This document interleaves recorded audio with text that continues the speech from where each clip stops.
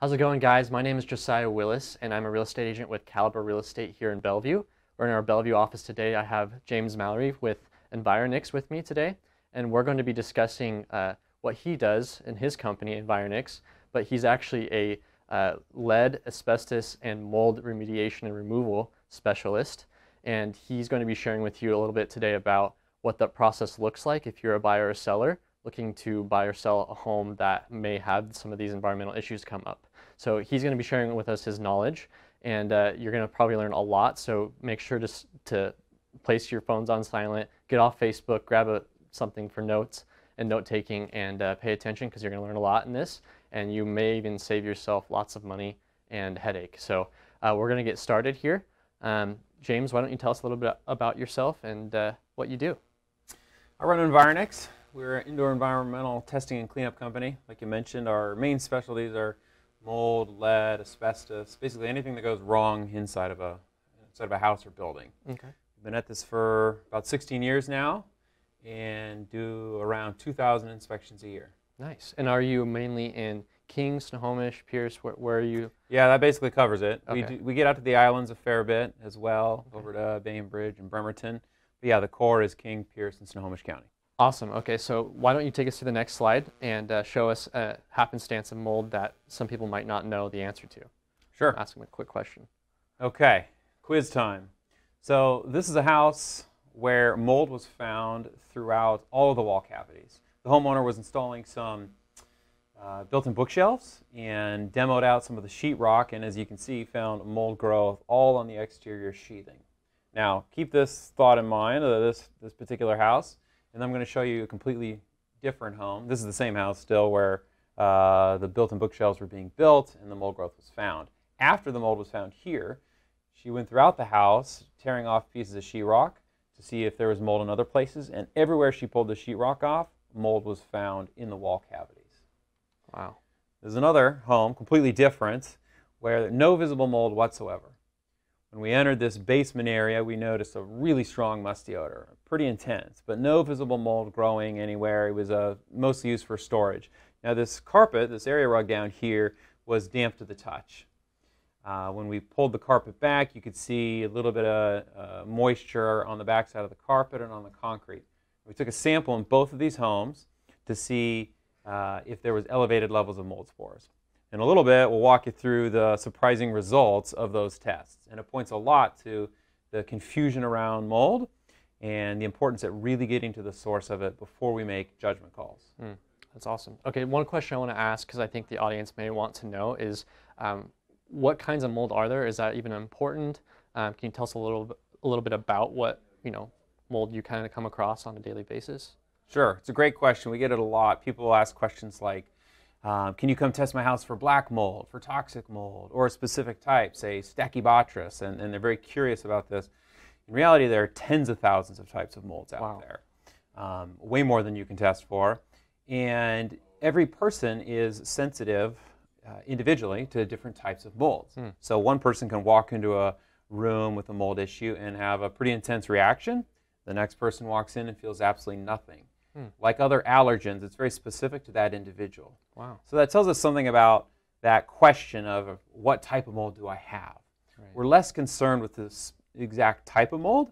We're much more concerned with whether there is an elevated level of that mold spore. Got it. You'd spend so much money trying to figure out, is this specific species of mold found in your house, and is each person in your home sensitive to that? Then you'd spend fixing the problem in the first place. Okay. So basically, correct me if I'm wrong, but the actual spore count is really what you're looking at? Exactly. The spore count is everything. That's a measurement of how many spores are in a cubic meter of air. Now that's tested inside of a home and outside of a home. Something that a lot of people don't understand is that mold is ubiquitous. Even the cleanest house out there is going to have mold spores in the home. Oh, wow. Why? Because they float in through the windows and doors from the outside. Mold is in the outside environment in all locations. So we're really concerned with whether there's elevated levels above and beyond what's normal in the outside air. Got it. Okay. So you have to kind of take a baseline by testing outside air. Exactly. Okay. Now we use averages for the outside air because it helps smooth out the week-to-week fluctuations day to day. You can have a really low spore count right after it snowed or it rained, and a really high spore count after it's windy. So we want to look at an average comparison. Now it also changes a lot season by season, right? In the fall, when the leaves are on the ground and they're rotting away, well, that rot is created by mold. So it's sending off large quantities of mold spores.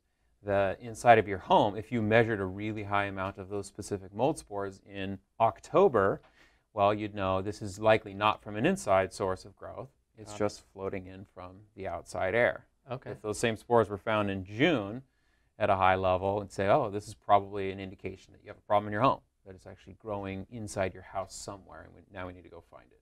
Got it. Okay, that makes a lot of sense. So in terms of, for our viewers, to be more specific, I think, can you kind of take us through what a mold spore is? And isn't it sort of like the way mold actually gives off seeds to be spread around? That's what a spore is in the air. Is that correct? Yeah. A seed is a great analogy to it. Okay. And much like a seed from a tree, it needs the right conditions to grow, to propagate. So mold spores are on every surface in your house right now. What's keeping them from growing is not a lack of sufficient spores, it's a lack of excess moisture. Well, excess for us, but the proper amount of moisture for them. Right. So we are after identifying whether a home has these conditions that are conducive to mold growth. The main thing we can control is moisture. Right? We can't control the food source. Most building materials in a home are an available food source for mold, but we can control is the moisture.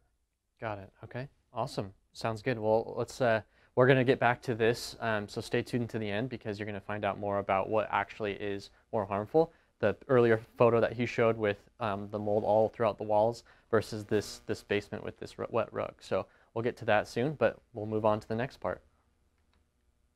Okay, so why don't you take us through some common mistakes? Like, what are we looking at here in terms of what the source of the mold is, and I guess what type of mold, if that's even what you want to talk about. But yeah, take us through what we're looking at right here.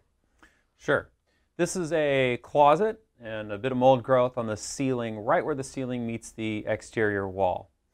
The same home had mold growth in several different areas throughout the house. It's a little bit of a grainy shot, but you could see mold growth all along the exterior walls where the ceiling meets it. Now, this type of growth throws a lot of people off. The most common answers I get are, say, gutter failure, which makes sense. It's right where your gutters are, always on the exterior edge of a house. You also hear, say, roof leak. That's a good guess, too. Flashing failure, water is getting in right at the roof line. Good guesses, but none of them are correct. The correct answer is condensation. I'll show you a slide here in a second. That's crazy. That points to it. Yeah. The good news is, because it's condensation, the mold is only growing where you see it. If you were to crawl up into the attic and look on the back side of this, you would not find any mold growth whatsoever. Wow. So it means it doesn't need to be torn off. It can be cleaned and remediated in place. Now, let me show you another photo that points to the same thing, but an even more vivid example. Okay, so here is a similar mold growth on a ceiling, but you can even see the brown outline on the outside of it that typically we associate with a roof leak. Most homeowners, if they saw something like this, would call a roofer and say, hey, I think I've got a leak. Can you help track it down? Now, if you point this with a thermal imaging camera, something really interesting happens. Notice the yellow rectangles. Those represent temperature differences. Temperature differences, now this shot was in the summer, so it's actually showing excess heat. In the winter, it would show a cold spot. What's happening on that photo, if we go back and take a look at it, is condensation is occurring on a cold spot. So you have warm, humid air from inside the home floating up. It hits these cold spots on the ceiling and condenses out. Over time, well, now we've created those conditions that are conducive for mold. Elevated moisture. The sheetrock is plenty good food source.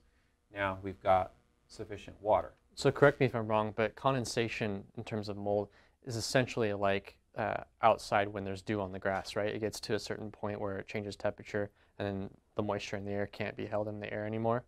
And then it gets released and it becomes water. Instead of water vapor, it becomes actual water droplets. Is that right?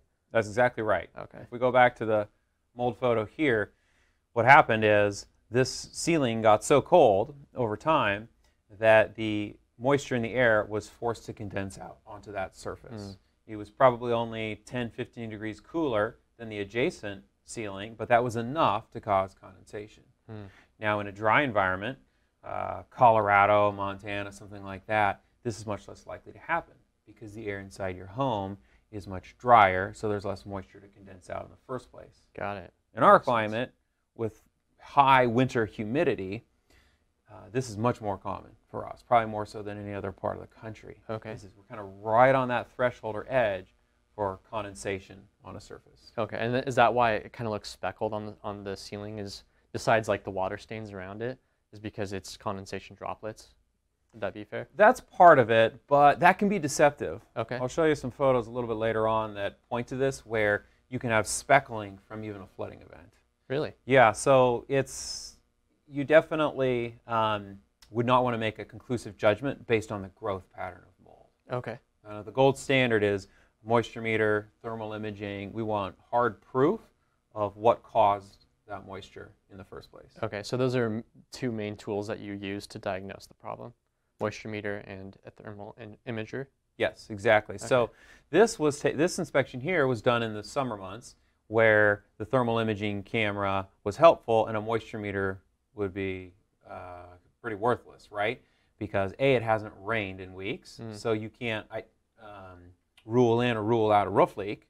Right. And if it's condensation typically doesn't produce enough moisture to show up on a moisture meter. Oh, really? It's enough to cause mold, but not to show up on a moisture meter because it's just happening on the thin little surface, which is why it doesn't usually structurally degrade the sheetrock, because the moisture is right on the outer edge. It doesn't go all the way through it. This is where a thermal imaging camera is great, and in this shot you can see the spots are highlighted very clearly, and they perfectly correlate with where the mold growth was found. So we can make a good judgment call on, well, there's missing insulation, clearly, and it happens to be exactly where the mold growth was occurring, and extrapolate that to what's happening in the winter. Got it. Okay. Awesome. Well, I guess let's go on to the next one. Tell us more about what to expect in the next slide. Okay. Here's some other shots of an exterior wall. Now, this we see much more commonly in older homes, right? You pull a bed or a couch back from an exterior wall, and you see mold growth occurring behind it. I find most homeowners get this one right. It's more intuitive. Yes, they know they've got an older home. You've probably got poorly insulated walls. The bedding was too close to the edge, and you get condensation and mold growth. Okay, so this is another example of condensation. This is condensation. So the same thing applies. If you were to tear off this sheetrock and look on the backside, you would see nothing, because the mold only grows on the warm side of the wall, the side facing the inside of the home, not inside the wall cavity where the insulation and the exterior sheathing are. Okay. Now, solutions for this there are a couple different ways you can go with this. Obviously, upgrading the insulation in the exterior wall would be great, but that's a pretty expensive proposition. Absolutely. It's done, in older homes, often from the outside, but it's not cheap, and it's often done incorrectly. As a short-term preventative, this can be fixed with keeping a good 3 to 4 inch air gap from your exterior walls, and most importantly, improving the ventilation. You've got to get this humid air out of the house so there's less of it to condense in the first place. Got it. Okay, so in some circumstances, correct me if I'm wrong, but an inspector might diagnose this wrong and say you need to actually replace all the sheetrock, and that could cost the homeowner lots of money, right? Whereas they could actually hire you and have remediation be a lot less expensive than they anticipated. Is that right? Yeah, we see that a lot. The worst calls are when somebody says, hey, I found some mold growth on my sheetrock in the basement, so I hired a contractor and we tore off the bottom 4 feet, and now we want you to come out and find the source of the leak. Sometimes there's a leak, but often what we go out and find is that there was no leak. It was from humidity and condensation, poor airflow. Oh, man. All the sheetrock was torn out for no reason, right? A bath fan would have solved the problem going forward. Wow. So it's really important to separate out humidity-based mold, condensation, versus liquid water intrusion. Groundwater, pipe, roof leak. Those are the two big distinctions, because it totally changes how you're going to fix a problem. Okay, good to know. Wow, this is another closet? Is that a closet? This is another closet. I show you this slide to point out how intense condensation can get. Wow. This is as bad as it is still all from humidity and condensation. So same thing. You tear all that sheetrock off, look on the back side. The framing is going to be spotless. The insulation will be spotless. No damage whatsoever. Now, this is a pretty intense scenario, so you might want to tear the sheetrock off anyways because it's really heavy growth. Closets are always the worst. You have no heat source in there, very little ventilation. Often homeowners are taking plastic bags, garbage bags full of clothes or something and shoving them in there for months or years at a time so you don't get that airflow. Now, I would not expect to see this on a house built in the last 10 years because you have so much better insulation next to your walls and better ventilation. Kind of with each decade you go in the past, this becomes more common. Interesting. So it sounds like something you keep repeating over and over is ventilation is a huge issue with mold, right? Having proper ventilation, getting airflow, and probably to get equalizing of temperature, right, throughout the house. Yeah, yep. It's a bit surprising in our climate, but bringing in outside air will always lower the humidity. Now, this wouldn't work in Florida where it's 90 degrees and 90% humidity, right? Right. In our climate, all of our humidity problems happen in the winter when it's humid and cold. So we bring that cold, wet air in the house, heat it up just through our natural HVAC system, and that humidity drops way down. Even if it's 35 degrees and raining, 100% humidity. You bring that cold, wet air, heat it up to 68, 70 degrees, all of a sudden your humidity drops from 100% down to, say, 45. Wow, that's cool. Mold will never grow. You'll never get condensation. Even in a home with poorly insulated walls, aluminum frame, single pane windows, all of that can go away with just proper ventilation. Interesting. That's crazy. That's cool. Okay, All so, right. so take us through this one. What is this? Is this also condensation caused? Well, I'm gonna put this as a quiz to our audience here. Now, what is the clue that this is from condensation or from flooding? If you look carefully, there is something in this photo that conclusively tells us that it's one or the other. This is really important when we're trying to diagnose issues, again, back to the summer months, where a moisture meter is not going to be helpful because it hasn't flooded, you don't have humidity issues. Thermal imaging cameras are good, but they're not always conclusive, so we need to find other clues. Well, I mean, based on my understanding, it would look like maybe condensation because of the speckling, but that, I guess, isn't the best guarantee in this case, right? Yeah, that's very common to look toward the growth pattern and speckling. And as we mentioned earlier, it's not reliable. So even though it looks like a good indication, we got to set it aside and look for something else. Okay. In this case, the evidence is the outlet socket. Oh, really? The mold growth is occurring on the plastic itself, which is surprising to a lot of people that it'll grow on there. But if this was from flooding, from liquid water absorbing up to the sheetrock, there's no way it would go on the outlet. Right? Capillary action can't go through solid plastic surfaces. Got it. So there'd be no way for the water to get on that plastic and saturate it. Humidity condensation absolutely can occur. It'll condense on any surface on an exterior wall that happens to be cold. So that's our evidence in this shot that it is from humidity and condensation and not from a flooding event. So if it was a flooding event, like you said, it would have to have actually, the water would have had to pass over that outlet to be able to grow mold. Exactly, and in that case, it would have dried quick enough that you wouldn't have mold growth because it takes repeated exposure. So if this was from flooding, I'd expect to see mold on the sheetrock and on the base trim, but the outlet would be totally clean. There wouldn't be any mold on it because it couldn't wick over. Got it. Okay. Fair enough. On to the next one. Oh, this must be in a bathroom, huh? This is a bathroom. This is kind of a worst case scenario, but it illustrates that point of no matter how bad this mold growth can get, it always occurs on the warm side of the wall. Right? So if we were to crawl into the attic and look on the back side of this sheetrock, it would be perfectly clear. Now that's a good way to test it, right? Once you've done a lot of these, you can look at it in a glance and say, this is obviously from humidity and condensation. But if we really want proof, go into the attic, pull back the insulation, look on the top side of that sheetrock. If it's clear and free of mold, no water staining, well, now we know. This is from humidity and condensation. If there was any mold on the top side, any water at all, then we would know it was absolutely a roof leak because there's no way the humidity will pass through that sheetrock and cause it to condense. Got it. On that. Makes sense. Now the cause is pretty clear here. We've got a very old exhaust fan, clogged, probably hasn't been used or is non-functioning, so there's no way to get rid of that humidity. when the shower is used. Okay. So like installing a new fan might be the solution in this situation. Absolutely. Yep. Okay. A new fan would solve this. This is pretty heavy mold growth, so it needs very specific cleaning procedures. Also, what I see is that if a bathroom has this bad of mold, then usually the humidity throughout the whole house has been high. So the carpets, the upholstered furniture, a lot of things are likely impacted as well, because to get this kind of humidity in a bathroom means that humidity didn't just stop right there. Right. That over the years it's been affecting the entire home and likely causing issues.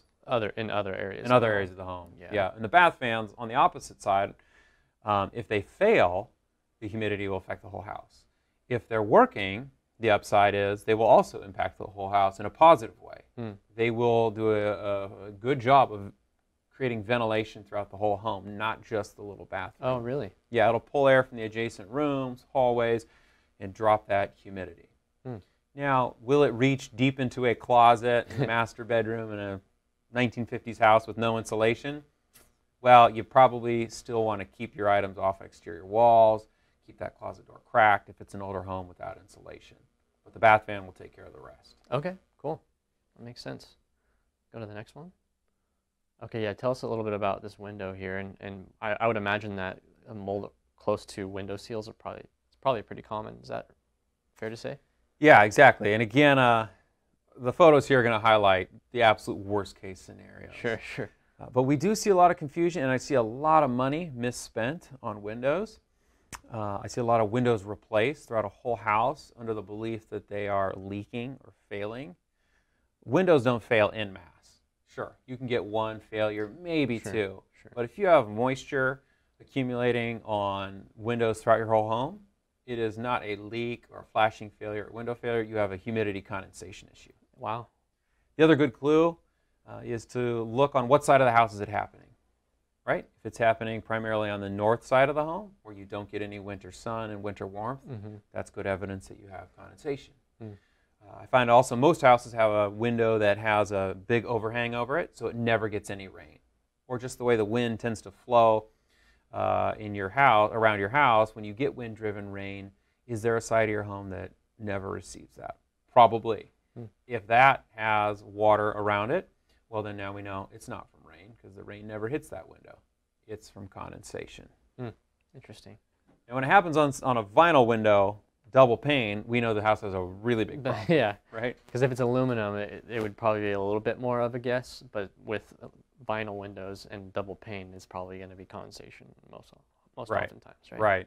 So here you've got an example of the pooling that can occur on the sill beneath the window.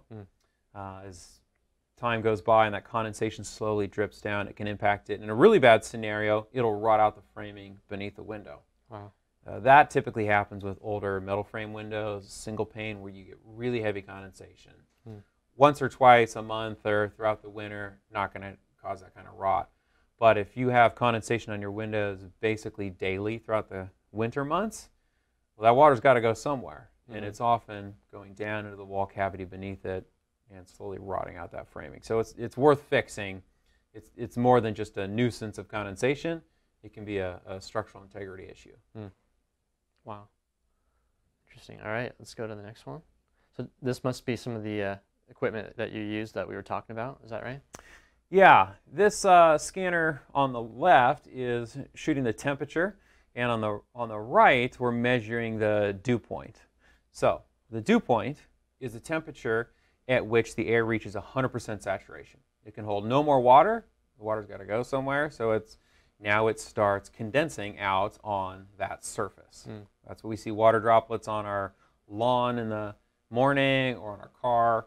That's that condensation occurring because at some point in that early morning, in those early morning hours, the dew point temperature was reached. Okay. So in this case, the window frame is 61.8 degrees, and the dew points over on the other screen where it says DP is 63.1 degrees.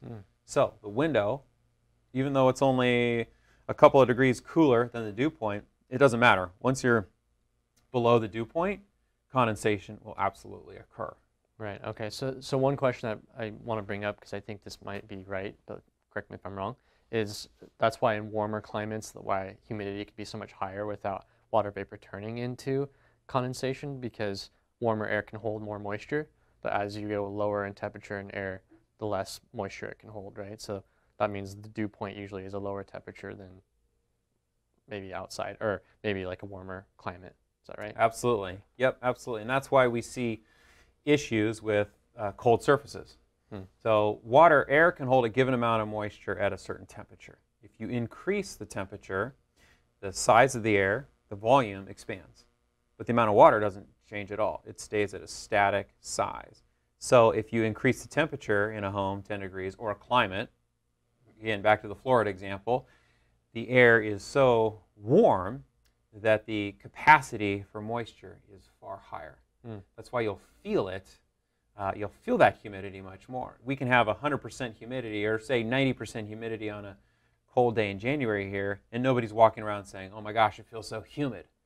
Because the absolute quantity of moisture in the air is still fairly low compared to Florida, where it's 90 and the absolute quantity is very high. I see. So we care about relative humidity much more than absolute, because what we care about is condensation. Right. We're not talking comfort now. We're talking when is it likely to condense out on a surface. Got it. In a home, the windows are usually first because the R value is a lot less, the insulation, than the adjacent walls.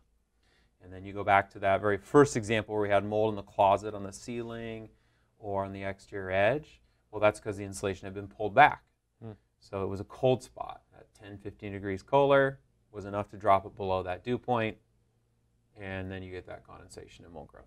Got it. Makes sense. All right. So this must be what you would install in that bathroom picture that we saw to fix the problem, right? Right. You know, a good bath fan will solve a lot of problems in our climate. We really prefer the constant flow units, like a Panasonic Whisper Green, something like that. They basically run 24/7 at a low speed, nice and quiet, so people don't turn them off. What I find in a lot of homes, especially ones in the 90s and 2000s that have those central fans in the laundry room with the timer switches, that they're almost never running, right? Because customers are annoyed by the sound, so they pull the pins, and the whole purpose of it's defeated. So for ventilation to work, you got to use it, and what I find is it needs to be quiet, or people will turn it off. Got it. So these run constantly at you can set the speed, but at basically half speed. And then when the bathroom is being used, they ramp up to full speed when you really need to evacuate that excess moisture. Now, if you were to build a house today, a lot of people don't understand this, but say a 2,000 square foot home today, to meet modern airflow codes, you would have to have one of these running at half speed 24/7, 100% of the time. Really? So when we talk about, running your bath fan for 10, 15 minutes after a shower or something like that, that's not nearly enough to meet our ventilation. Now, a lot of that's because we're building houses much tighter than we used to. So if you've got an old 1930s home that leaks like a sieve, you ironically need a lot less ventilation because you have natural ventilation. The house is just breathing that much better. But I see a lot of problems where people take old homes and then they go air seal them. They get new windows that are much tighter. They get the siding replaced. When they do that, they seal all the air holes. So the house becomes much tighter. The insulation gets replaced. All those penetrations are foamed and sealed. So this old house that used to have pretty good natural ventilation, not good from an energy efficiency standpoint, but good from an air quality, well, now it's all buttoned up tight, but they still have their 1950s fans in the bathroom. And you have really severe condensation and mold problems. Interesting. So take note, flippers who fix and flip properties. Make sure you're listening to this. Exactly. It's cheap insurance. I also really love these for landlord-tenant situations. They're great for rentals.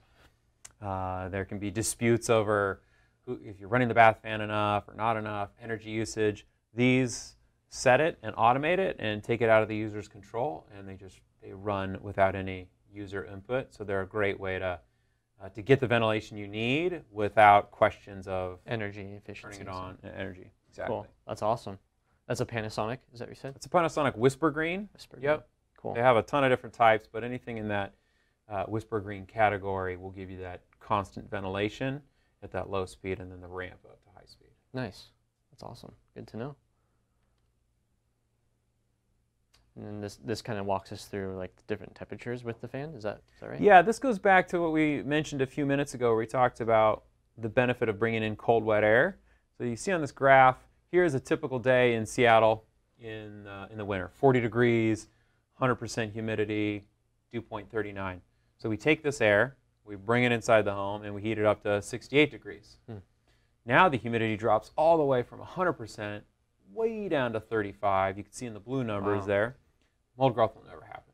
Wow. You could have old single pane windows, really poorly insulated walls, and still eliminate all the condensation and mold if you have sufficient ventilation. Now, energy efficiency wise, you still may want to take steps to replace those windows and insulate your walls. But in the meantime, ventilation will solve a whole host of issues when it comes to humidity-based mold in our climate. Nice. So basically, what is there a certain level of humidity in the air? This probably depends on the situation, but that mold won't really grow below, or is there like a certain number? Yeah, it's a great question. So we shoot for under 50%. Okay. You want to give yourself a healthy margin. I like 45%. So you can get a cheap relative humidity gauge, mount it on your wall near your thermostat, something like that, and just monitor it. All we care about is the winter. If it goes above that in the summer, it's not going to cause a problem, and there's also nothing you can do about it. It's just a humid summer day. Yeah. In the winter, we want to make sure it doesn't go above those numbers. Okay. Now, the newer the home, the higher you can go.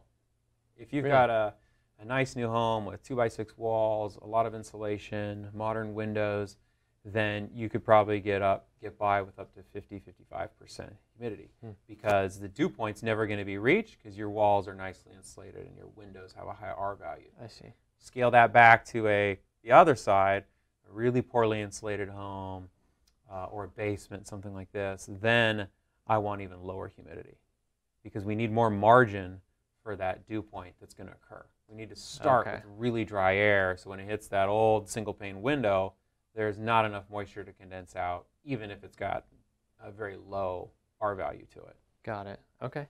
That makes sense. So as far as like humidity count or the number for the humid air and stuff like that and temperature, take us through like what it would be like for a basement. So that's what it looks like. This is on the slide.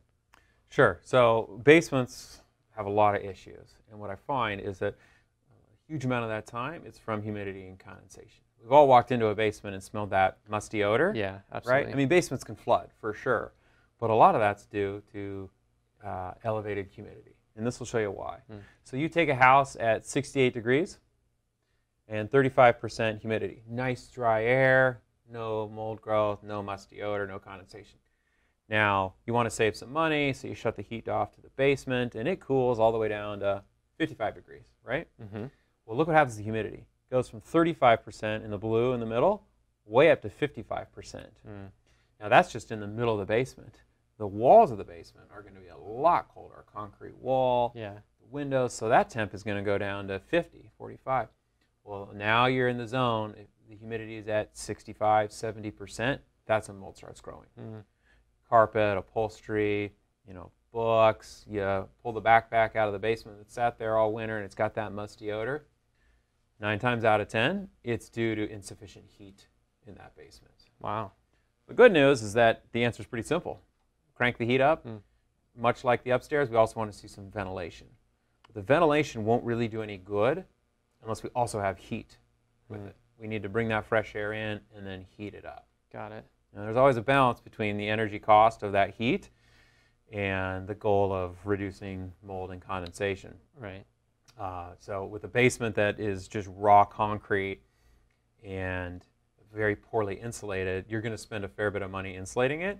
So that's a conversation we always have of, okay, can you relegate items to the basement that mold won't affect? You're storing your garden tools down there, but if you're going to put soft goods, clothing, bedding, stuff like that, then you need to treat it like you would the rest of your house and keep that heat at a reasonable level. Okay, so basically most oftentimes there's an issue with basements not being warm enough and mold growing is probably because they're an older basement that hasn't been insulated as well? Yes, yes. And also, we still see it even with modern basements where you get a lot of vapor coming up through the concrete. In one of the very first slides we showed, where there was the basement with a little area rug, vapor coming up through, that can happen even in a modern home. Wow. So we really need to find the source of it. Is it from humidity and condensation coming through the concrete, or is it just from poor temperature? Okay, so concrete floors can breathe, right? I mean, or moisture can come up through them, is what you're saying. Yeah, concrete can pass a surprising amount of water through it. Wow. Now, a lot depends on how it was sealed, how it cured. The cure time tremendously affects how open the pores are in the concrete, which affects how much water can pass through it. In an older home, maybe they didn't put a vapor barrier down, or over the decades it's degraded so water can get through. I also see a lot of issues where people convert a garage into a living space. Yeah, I've seen that a lot. It was a garage, so nobody put a vapor barrier down. Nobody was thinking of it as a living space. Well, now you put carpet over the top, that slows the moisture down. Condensation occurs, you get mold growth. So the lever we can pull here in most cases is the temperature, and what we care about is the humidity. Some basements, you might be able to keep it 55 degrees, and the humidity never goes above 45 because you're on a really dry lot. A few houses down, maybe a spring runs adjacent to their basement, and you've got to keep it at 68 degrees just to keep it below 50%. So it's not a one-size-fits-all. It's unique to that house. So that's why you need to measure the humidity and then toggle your heat up or down to keep it below a certain level. Right? You want to keep it as cool as possible for energy and the cost of heating while maintaining humidity below a certain point. Right, okay, that makes sense. Okay, so take us through what's going on in this slide. It looks like there's mold growing on the back side of the wall. Yeah, this is from a basement. Half the sheetrock's been torn off, so it's a divider wall in between two rooms, not an exterior wall. And during some demolition, mold growth was discovered inside of the wall cavity. So here's the question. Is this from condensation or something like a flooding event, liquid water? Well, it seems like, I mean, again, we can't really go by just the pattern, but I don't know. What you tell us. Sure. Well, I hear a lot of different answers. So what I typically hear are two answers, and they're both contradictory, which points to the confusion behind this. I hear people say, well, look at the speckled pattern. It's pretty light. It's not super intense. So it must be from condensation. Flooding wouldn't do that. Flooding would make a more clear line. Okay, that's logical. I also hear people say, yeah, but look at where the line stops. The mold growth actually stops at a pretty clear spot and doesn't go anywhere above it. Yeah, it's speckled, but there's a pretty clear stopping point, so it must be from flooding. Well, that points to why we cannot use the growth pattern to determine what caused it. This is all from flooding. Now, there's incontrovertible proof of this just from the photo. You don't even need to go to the job site to know that this is from flooding. Wow. We know it's flooding because it happened inside of a wall cavity, right? Okay. Condensation never occurs inside of a wall cavity. It's always going to occur on just the side, the warm side of that wall, facing the room. The other evidence is that it's a divider wall inside the house. It's not on an exterior wall. Well, you can't get condensation on an interior wall because the temperature is the same on both sides. Okay, yeah, that makes sense. It only is going to occur on an exterior wall. Wow. So we know from just this glance, this house floods. Now, I wouldn't go tearing off this large piece of sheetrock just to prove that. Now, the customer's got a lot of repair work ahead of them. So let me show you another technique of how we figure this out in the field. Okay. All right, different home. This is a basement. Customer noticed a musty odor and called us out. So if you look at the base trim, there is no mold growth on the side facing the room. But if you pull back the base, you can see there's mold behind it on the wall, and there's also mold on the back side of the base itself. In the other photo, we pulled back the carpet and looked at the tack strip. Really heavy mold growth there as well. Now, same question. Is this from condensation and humidity or from a flooding event, some sort of liquid water intrusion? This one trips a lot of people up, and the consequences are huge, right? Yeah. If you're about to buy a home and you think it's from condensation, and 3 months later there's 3 inches of water in your basement, you are going to be very unhappy. Yeah. The cost of these repairs are pretty large. So it's really important to figure out if it's from humidity and condensation or liquid water. Now the proof here is that the mold is growing behind the base, on the back side. Humidity would never do that. Humidity can't reach behind the base and start growing behind it. It's going to only grow on that, what we call first condensing surface, the side of the wall facing you. Well, the base is nailed to the wall and caulked against it, so it's basically the wall in that sense. So it's a flooding event, basically. This is all from flooding. Now the other clue is the tack strip, right? Pull back the carpet in a corner, look at the tack strip. Is it black, degraded, rusty? It's pretty good evidence that this area floods periodically. Makes sense. Now, it doesn't tell us if this was 3 months ago or 12 years ago, right? The mold will look the same with time. So perhaps even the flooding problem was fixed after this happened. And okay, when was a sump pump installed? Was it after the last event and there's been no future issues? Yeah, okay. So none of these are inherently walkaways or deal breakers, but they're really important clues. And now we need to piece together the timeline and see if it's been solved. Sure, makes sense.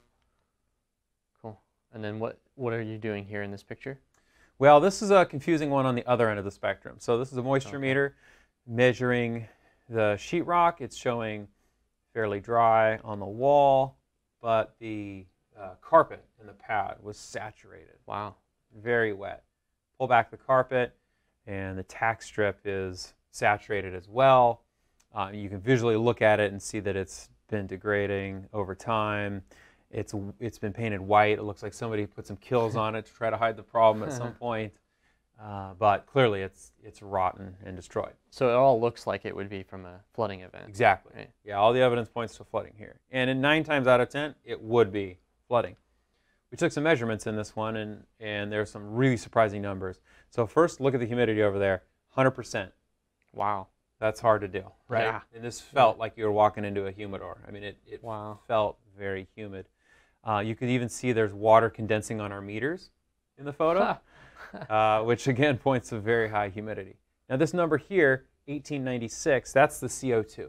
So CO2 is a measurement of the airflow in a house by measuring the air that humans exhaust.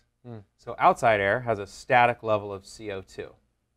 When people are inside of a home breathing, well, their air spikes the CO2 and it goes up.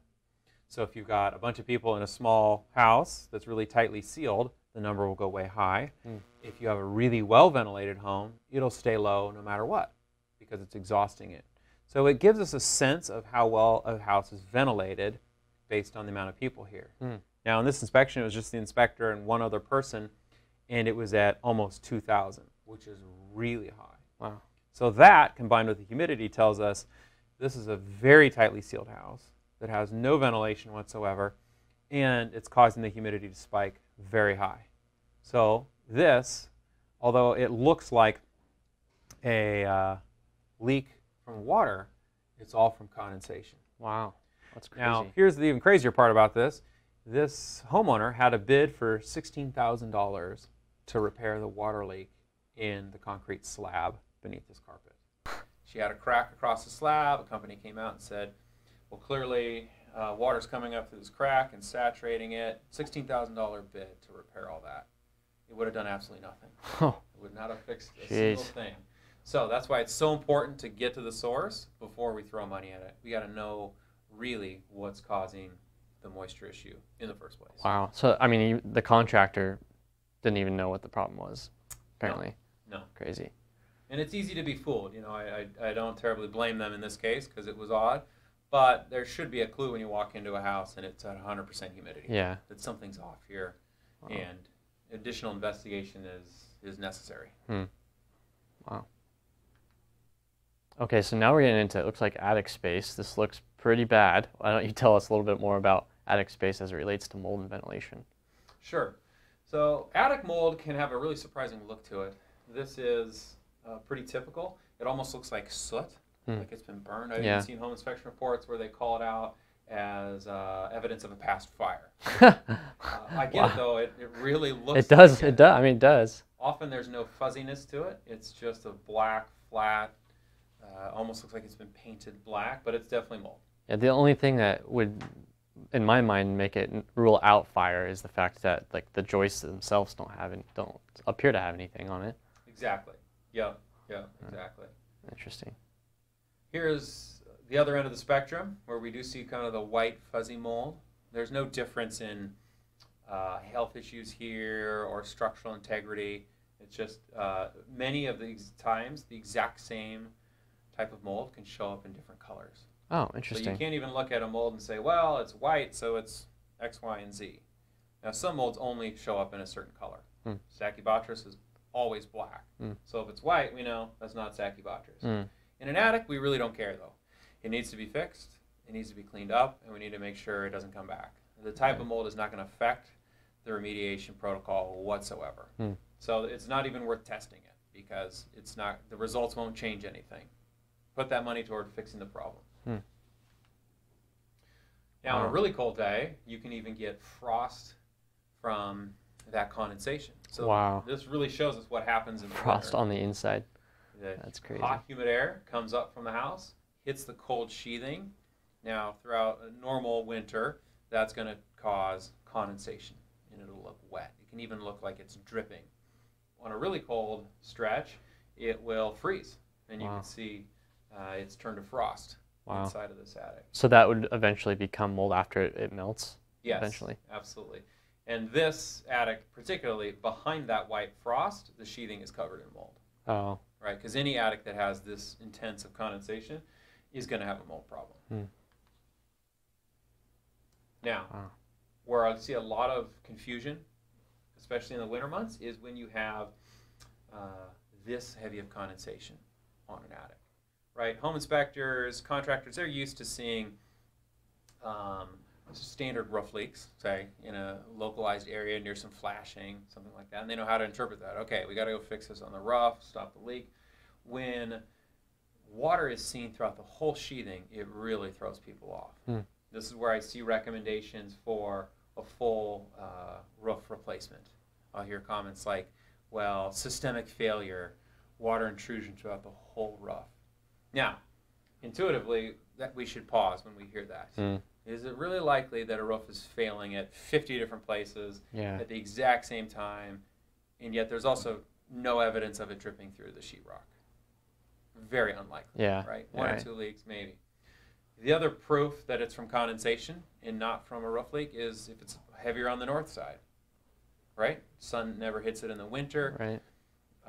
Most of the time, the mold is much worse on that north side of the attic, where you're getting that colder surface. Okay, so take us through this photo here, because it looks like the ventilation, or it looks like there's no mold growing or anything, and I don't see any problems with it. Can you tell us what we're looking at here? Sure, this is a curious case. So you're absolutely right. There's no mold growth anywhere, but look at something else that's weird. There's no ventilation. No ventilation in the soffits, no ridge vent, no RVOs, completely sealed up attic, and yet no mold growth. Now, intuitively, we would think if you have an attic without ventilation, you are definitely going to have a mold problem. Yet there's no issue. So let's look at another attic that'll help illuminate this point. Totally different house. Perfect soffit venting in every single bay. You've got bird block venting, allowing fresh air to come in. You've got RVO vents throughout the top, allowing good venting, but there's mold growth on the sheathing. Why? Well, the answer is in the insulation. You can even see there's the measurement tape there showing how much insulation was blown in, and we've got thick R49 modern insulation. All things being equal, the more insulation you have in an attic, the more likely you are to have mold on the roof sheathing. Super counterintuitive, but go back to this photo and I'll show you why. Look how little insulation there is. It's barely covering the rafters. 4, 5, maybe 6 inches of insulation tops. In the old days, we didn't plan on it, but a fair bit of heat radiated up through the insulation, made it all the way to the roof sheathing, and kept condensation from occurring. Doesn't matter how cold it is outside, enough heat escaped up to warm the sheathing that it never hit that dew point we talked about earlier. So condensation never happened. No condensation, no mold growth. Now you take a modern house and add all that insulation, and the roof sheathing stays ice cold. So no heat makes it up, but moisture makes it through. condensation occurs, and you have a mold issue. Wow. Even with those vents.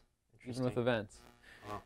Now, one of the questions I often get is, well, wait, how is moisture making it up into the attic in the first place? Well, insulation stops radiant heat loss. That's its purpose. But it does almost nothing to stop airflow. And moisture is transported most effectively through airflow. So the moisture that causes condensation on the roof sheathing has come straight through that insulation. It's coming through the penetrations in the ceiling. Anywhere you've got an electrical wire coming through a ceiling, you have a hole, right? And that hole allows air to come from the main part of the house right up into the attic. And as that air is moving up, it's bringing humidity and moisture with it. The insulation, ironically, is the worst of both worlds. The fiberglass does nothing to stop the water from coming up, the vapor into the attic, but it effectively stops the heat. Wow. In an old house, the vapor came up, sure, but so did the heat. So it kind of balanced each other out. I see. New houses, all the vapor comes up, very little heat. Interesting. So if you're looking at maybe an older house that you're looking at updating the insulation because you want better energy efficiency from a cost perspective, you could possibly be doing yourself a disservice if you had older insulation that was allowing radiant heat to come up, right? If you don't fix the problem with Absolutely. That's spot on. with sealing, right? Is that what it would be? Yes, with air sealing. Air sealing. Yeah, a new house is required by code to have air sealing. You have to spray foam all the little electrical penetrations to stop that from coming up. In an older home, certainly not. So the worst case scenario I see is a house like this where the homeowner says, you know what, I want to do the right thing. I want to improve the energy efficiency of my home, lower my energy bills, so I'm going to call up an insulation contractor and we're going to come blow in a bunch of insulation. Well, unless they air seal all those penetrations, now you've created the worst of both worlds. You've dramatically cooled your roof sheathing, but you haven't done anything to stop the vapor from coming up through. Wow. Now, this is one of those weird things where the code is probably going to make the problem worse before it makes it better, right? Every few years, the required R value of attic insulation goes up, and as that continues to go up, the roof is going to get colder and colder and cause more and more problems. You know, I've talked to code officials about this, and there doesn't really seem to be an awareness yet of kind of the end result of this issue, so it's something homeowners really need to be diligent about. What I tell them is, look, before you insulate, make sure your house can handle it. Make sure you air seal. Absolutely do not add insulation unless you also have a contractor go through and air seal all the penetrations. And also just be aware of how the rest of the house is interacting. If you've got a big tall evergreen tree shading the south side of the roof, so your roof never really gets any sun in the winter, well, these kind of issues are going to be a lot worse. You need that winter sun. If you've got a well-ventilated home and it gets a lot of winter sun on the roof and good ventilation, well, then you can probably get by with adding the insulation without causing a problem. The code isn't going to tell you these sort of things, right? It's not going to talk about a tree and shading. So we need to look at it as a system and then make a judgment on how much insulation can this roof handle. Interesting. So each property can be unique. Very unique. Yep. Even neighbor to neighbor, because you know you got the big cedar tree shading it and your neighbor doesn't. That could be the difference between mold and no mold. Okay. Can you go back to what you were talking about in terms of R value, what that means? Is that relative humidity, or what is that? No, R value is a measurement of the insulation value of a material. Oh, okay. So like a window has a specific R value rating. Insulation has an R value per inch. So like spray foam insulation is, say, R5 or 6 per inch. So it's a much higher insulation value than fiberglass. So 5 inches of spray foam or rigid foam is the equivalent of maybe 30 inches of fiberglass. And that R value is what gives us the measurement. So the code, it doesn't require a certain amount of inches of insulation. It requires an R value. I see. So if you have to hit R49 in your attic, well, that equates to X inches of fiberglass, maybe a few inches less of dense packed cellulose, and if you were foaming it in a flat roof, you know, way fewer inches. Okay. The R value is the measurement tool. So is there certain types of insulation that prohibit airflow or moisture from going up through your ceiling and into the attic? Yeah, so fiberglass is the worst from an airflow standpoint. Okay. Air goes right through it. Dense pack cellulose, or cellulose, blown in cellulose works really well. If you get enough of it, it effectively acts as an air barrier where it will nearly eliminate the flow of air through it. And if you feel it, you can tell it's really dense. It feels much denser. It's a little bit more expensive than fiberglass, but not prohibitively so. And most contractors don't use it less from a cost standpoint, but it's a little bit less pleasant to work with. But the performance of it is way better than fiberglass. So it's definitely worth the extra 15–20% premium you'll pay over fiberglass to use it. Wow, interesting. That's good to know.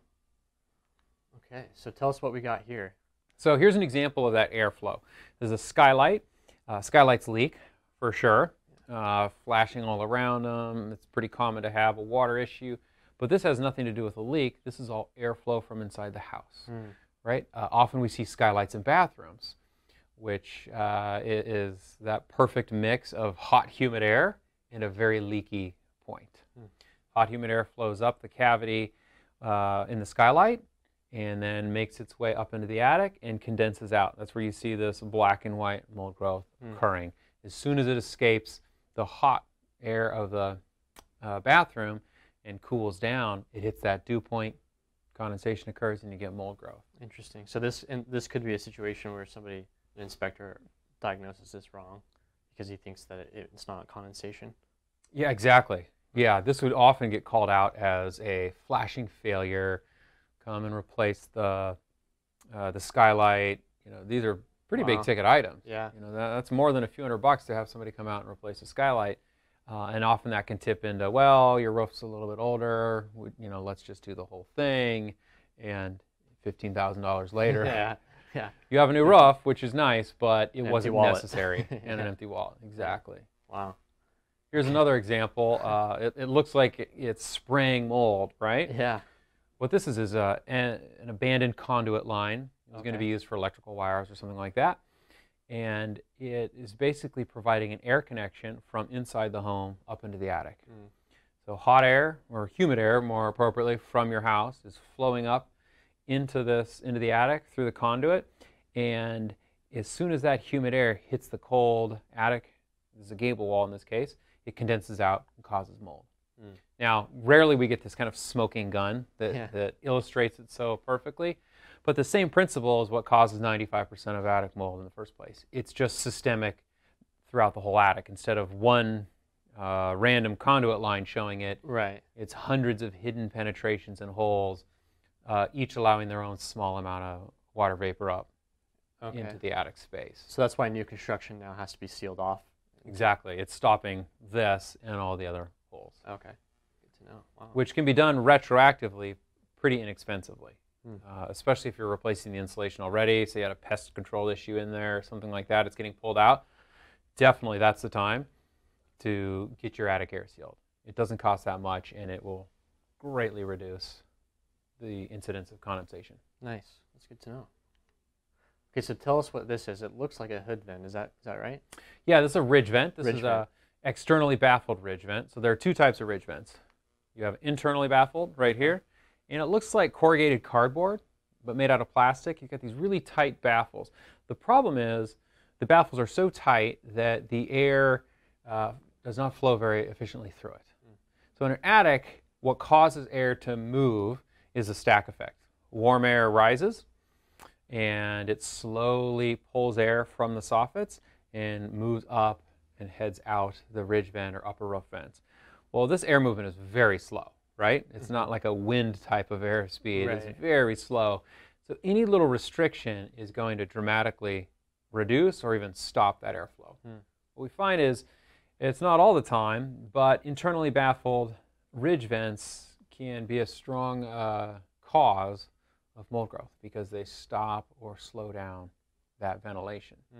Now, how this plays out in a typical scenario is something like this. Inspector goes up into an attic in the winter. They see condensation, water they may not call it condensation. They'll see water covering the underside of the roof sheathing.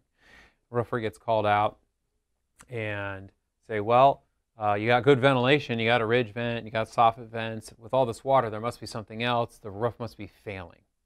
Here's your bid for $20,000. Let's get you a new roof. Well, what we know now is that internally baffled ridge vents are not actually doing their job.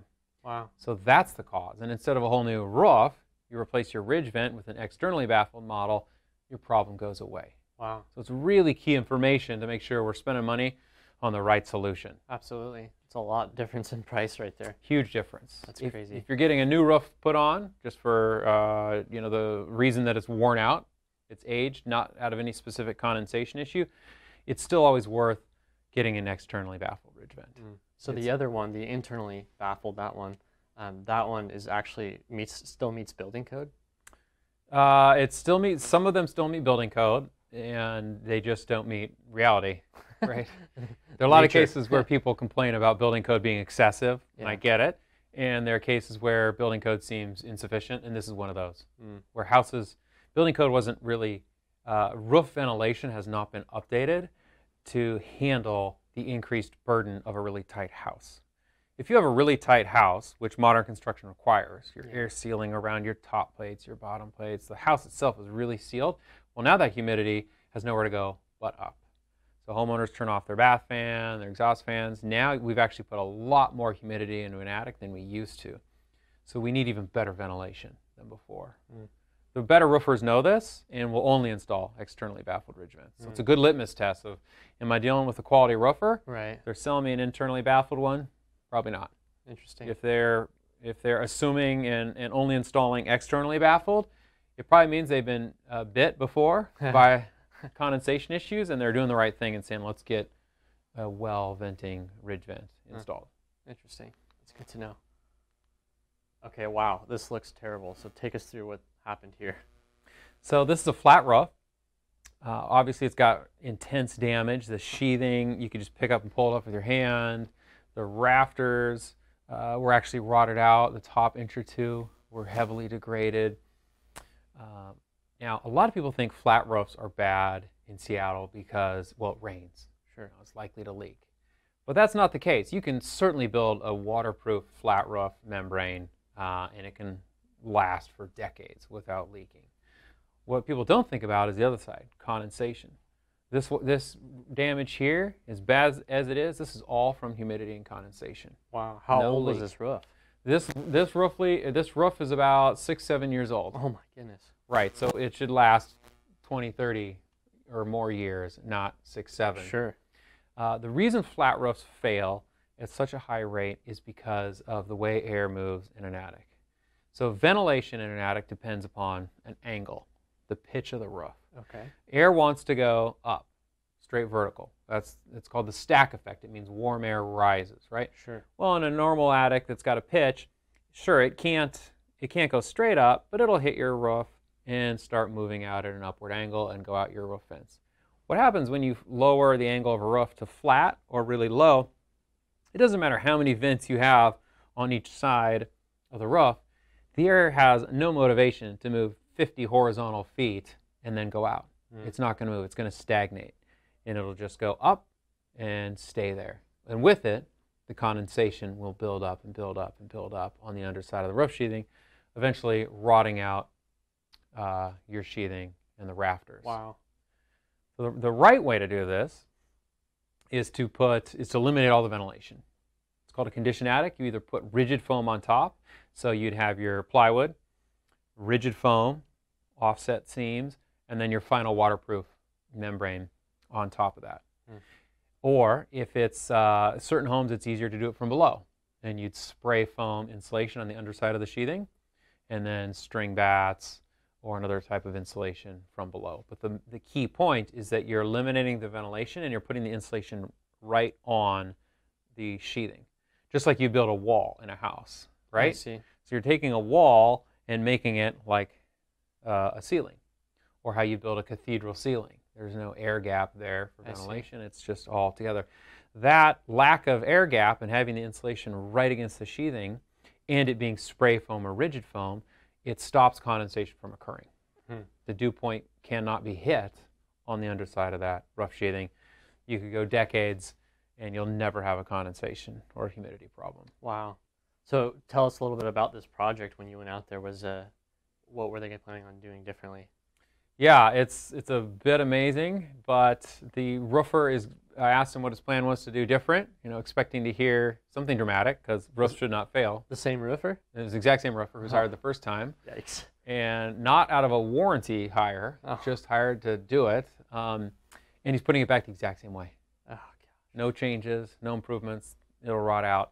And I see that a lot, that roofers, if your roof leaks, like liquid water leak, flashing, dripping, and you call them up and say, hey, I got a roof leak, this thing's only 5 years old, come fix it. All right, they'll know what's on them if they messed up. If your roof rots out from condensation, because they messed up the ventilation, or it shouldn't have been vented in the first place, they'll say, I'm sorry, we don't deal with ventilation. That's oh my gosh, so they don't cover that? They don't, which is not right because they're the ones installing the vents. Right. So it's not a big logical leap to say they should be responsible for thinking through whether it's going to work. But what I see in the industry is that there's very little responsibility taken there, and they'll put it back on the homeowner or building owner. So for homeowners, you really need to think this through on your own. You need to make sure you've either got a good roofer that you can trust in the beginning, or make sure they're building it in a way that's going to last a long time. Wow, that's crazy. Amazing. Okay, so I think now our audience would like to probably hear about the quiz that we had at the beginning of which scenario was actually more harmful to your health in terms of the musty carpet in the basement versus the townhome that actually had mold all throughout the walls. So now James is going to take us through the scenario and kind of shed some light on the subject. Okay, so let's go back. This was the house with the mold inside the wall cavities, right? Right. Let's show you a few more photos. You can see the light. It's fairly light speckling, but it was everywhere. Here's where a large portion of sheetrock was removed. The cause of this was all course of construction. Really? When houses are built in our climate in the winter, they're inevitably rained on. Sure. The sheathing, the subfloor, everything gets saturated. What happens is the insulation contractor shows up and puts their hand on the sheathing and says, all right, it feels pretty dry. So they put the insulation on, and the sheetrock, it wasn't dry. So over the next few weeks, all that moisture has nowhere to go, and mold growth starts occurring. They've already sealed it up, so there's no visual indication that it's happening. You really need to use a moisture meter before you put insulation. Your hand cannot assess the moisture content inside of that sheathing. Wow.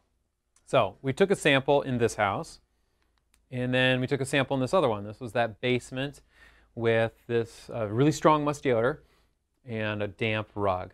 The gray concrete, you can see it's from vapor coming up through. It hits the back side of the rug, that rubber backing, has nowhere to go, so it starts condensing out. Wow. No visible mold, but a pretty intense musty smell. Let's look at the results here. So before we go over the results, so the basement floor can actually, it's pretty porous, I guess. I guess water can travel through concrete, basically? Yeah, it's weird to think about, but concrete can be very porous. It depends on how it was cured originally. Depending on the cure time and the amount of water used, you can either have a very tight pore structure where little water will pass, or you can have a very open pore structure where you can get large volumes of water. A lot also depends on the quality of the vapor barrier. Is it decades old and it's degraded? Or where I see a lot of issues is a garage that's been converted to a living room or a bedroom. It was never intended to be a living space, so there's no vapor barrier, there's no water mitigation, and that water can go right through it. Now, we're used to thinking in terms of basement and concrete slabs as liquid water coming in a flooded basement. We're not talking about that. We're talking about vapor coming up through, and when it hits the carpet, it slows down enough and causes mold growth. So if you've walked into a carpeted basement with a musty odor, this is often the cause. Without any carpet, the vapor just comes right up into the air.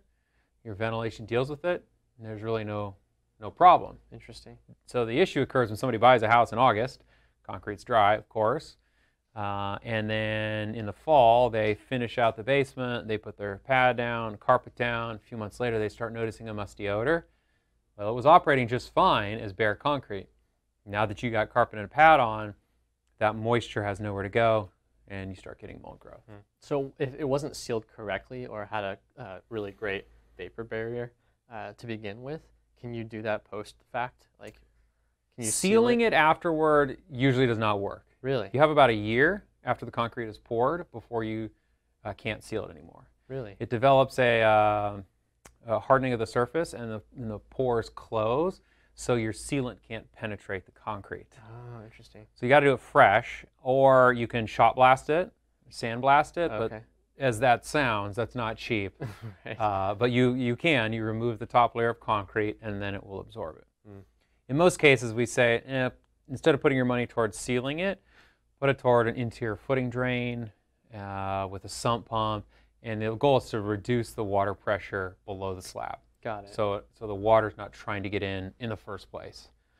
That's a very reliable technique, usually better than a French drain. French drain, you got to tear out decks and mature trees and shrubs you're destroying to get to the foundation. Right. So once a house is up and running, an interior footing drain is typically the way to go. Okay. So I'm sure they're really dying to find out what the results were of this one. So let's take a look at that.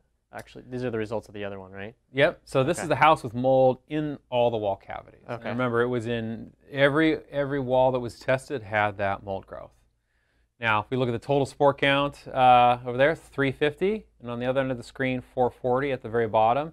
And the most common type that we're going to see cause an issue here is this Penicillium aspergillus at 160 and 320. Those are very low numbers. That represents a very clean home. Even after remediation and cleanup, you would be hard-pressed to get a house any cleaner than that. Wow. So all that mold in the wall cavities had no impact on the indoor air quality. It makes sense when you think about it a little bit more, because the sheetrock was acting as an encapsulant, right? Right. It was sealing in all those mold spores, and there was no way for them to interact with the home. It also was an older issue. It had happened when the house was built 3-4 years prior, but it wasn't wet anymore. It wasn't ongoing, so the spores were not being fed. They didn't have any conditions to keep growing. It was dead is probably not the right term, but dormant. And as unpleasant as it is to think about that lingering mold in the wall cavities, it wasn't causing any problems. Wow. Now, this is the sample from the basement with a wet carpet.